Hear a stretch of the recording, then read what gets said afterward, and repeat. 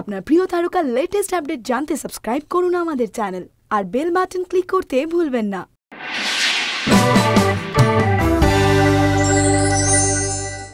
আবির পদ্মপ্রিয়া অনিরুদ্ধর ছবিতে বড় ব্যানার, বড় নাম এবং বড় ছবি।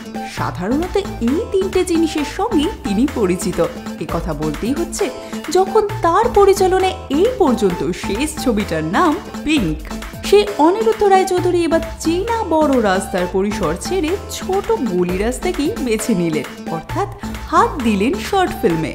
আরে আটকে উঠলেন যে, তবে খবরটা অনেকটা চমকে ওঠার মতোই। যদিও পরিচালক বলছেন শর্ট ফিল্মের অভিজ্ঞতা তার কাছে নতুন নয়, এর আগেও তিনি শর্ট ফিল্ম করেছেন। সাধারণত 2-2.5 বছর অন্তর ছবি করতে ভালোবাসেন তিনি, তার মধ্যে ফাঁকা সময়টাতে শর্ট ফিল্ম।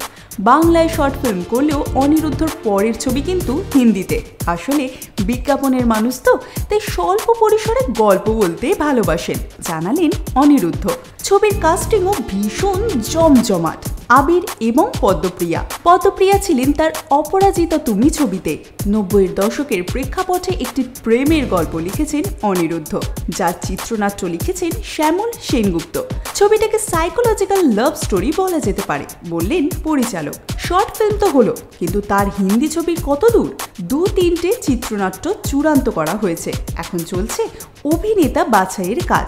মুম্বাইয়ে যে কোনো কিছু প্রসেস হতে সময় নেয়। আপাতত বিভিন্ন অভিনেতার সঙ্গে কথাবার্তা চলছে।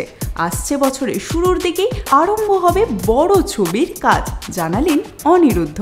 তার আগে এই মুহূর্তে তিনি ভীষণ সিরিয়াস ছোট পরিসরের ছবি নিয়ে। ছবি ছোট হলেও কাস্টিং নিয়ে অনিরুদ্ধ যে সিরিয়াস তা বোঝা যাচ্ছে আবির এবং পদ্মপ্রিয়াকে নির্বাচনের মধ্যে দিয়েই। সব মিলিয়ে পিঙ্কের বাঙালি পরিচালক তার নিজের ভাষায় কতটা চমক দিতে পারেন দেখার অপেক্ষায় সিনেপ্রেমীরা। আপনার প্রিয় তারকার লেটেস্ট আপডেট জানতে সাবস্ক্রাইব করুন আমাদের চ্যানেল আর বেল বাটন ক্লিক করতে ভুলবেন না।